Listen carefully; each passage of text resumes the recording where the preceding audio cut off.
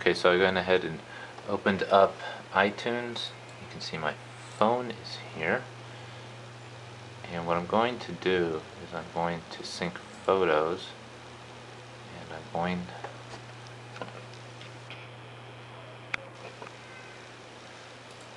to choose a folder.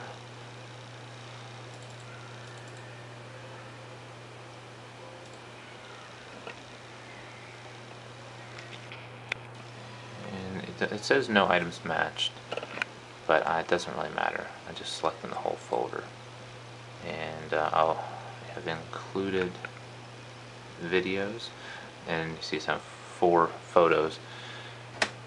Now what's interesting is if I open up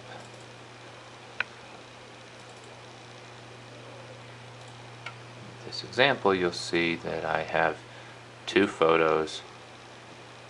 I have a video that's a QuickTime movie, and then I also have a video that is an MP4. And we'll see what iTunes will let me do. So I'm going to go ahead down here and select apply. It's syncing it. Now what's interesting here is you can see on my phone now it says that one item could not be synced. And what that item is going to be, as you can see on my photo library, I have the 2 pictures.